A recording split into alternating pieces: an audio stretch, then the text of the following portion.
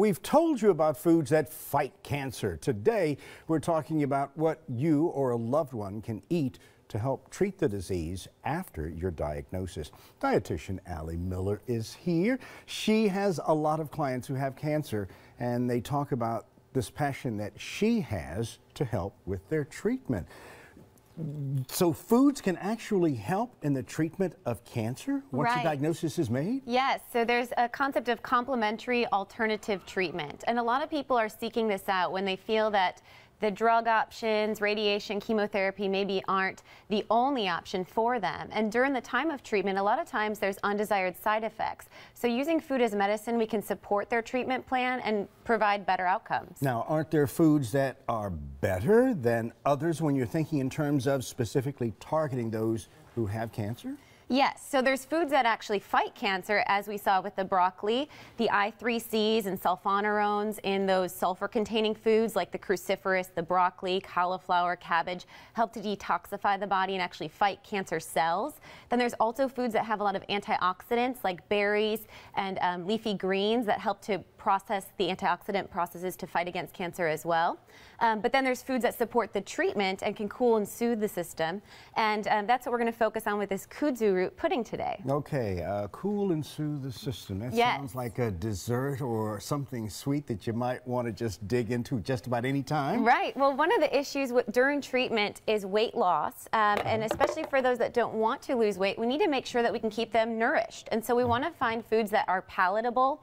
A lot of times during treatment, there's a lot of taste aversions, and there can be even oral sores or ulcerations down the esophagus, leading to difficulty swallowing. So you need something that is going to go down smoothly. Yes, yes. And the kudzu root, actually, we'll start with this. This is a Japanese root. We're going to mix it, we're just going to kind of crush it up a little bit with the back of a spoon and mix it with a couple tablespoons of water. What this will do, it's going to dissolve in the water. Very quickly. Yeah, very easily. It's going to thicken, and the kudzu actually creates kind of a gelatinous coating to help to heal those ulcers. So it can really help with the treatment plan. We're just going to quickly blend that with some frozen peaches. We're going to put in some coconut milk.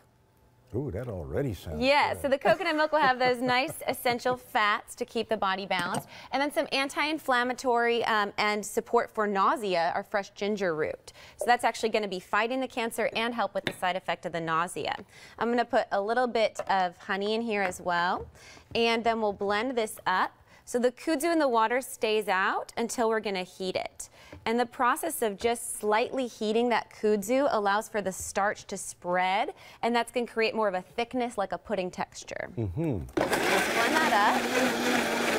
Now, you use honey. Can you use something like agave root nectar? You could use agave root. Agave root is kind of on the spin down, I think, of a health food, actually. Really? We thought that it was high glycemic, low glycemic, meaning that it doesn't spike the sugars too rapidly, which is a good thing. But the way that it's processed, actually, it's all going to be metabolized by the liver, and the liver is the primary detoxifying organ. So when you're going through treatment and going through all of those chemicals that are processing in the body, we'd want to keep the agave actually out, and I would recommend the raw and filtered honey. Amazing. So all we're going to do with this is just pour this into our pan here. And then if you wouldn't mind turning on the stovetop for me, all we'll do is consistently whisk it, mix in our kudzu water mixture, and then give it a whirl. Turns into a pudding. A nice thick pudding, right? And you could keep this cold. Things that are cold tend to be better for nausea as well versus things that are heated. You stir it consistently for about 5 minutes, and then you just set it in the fridge to cool. And then you chow down on it. Yes, absolutely. Now, we're going to let our viewers know that you have this, what is it, Fight with a Fork. Yeah, Fight with Your Fork. It's a cancer support group. And I just saw a big need for people that are going through treatment or have family members that are going through treatment to learn more about food as medicine and use this. It's 4 classes on Tuesday evening starting October 8th.